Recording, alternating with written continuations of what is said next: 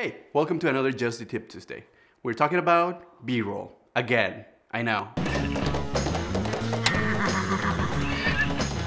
This week, I like to mention a rule for B-roll. It's a rule that maybe I made up, maybe already existed, I don't know. I call it the 10-second rule.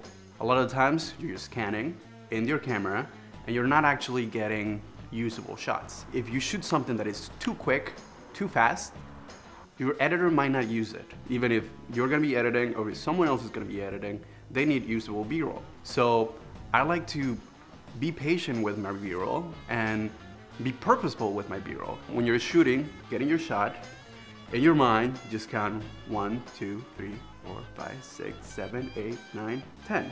Pretty sure you know how to count. I didn't have to do that. But that way, you're ensuring that you have enough footage that it can be used by your editor. Otherwise, it's just gonna be too quick and you're gonna get into so many issues later. In summary, be patient with your B-roll and be purposeful with your B-roll. That's all you gotta do. Count to 10. I got a pen in my hand and I got notes. It's literally just lines. It's nothing.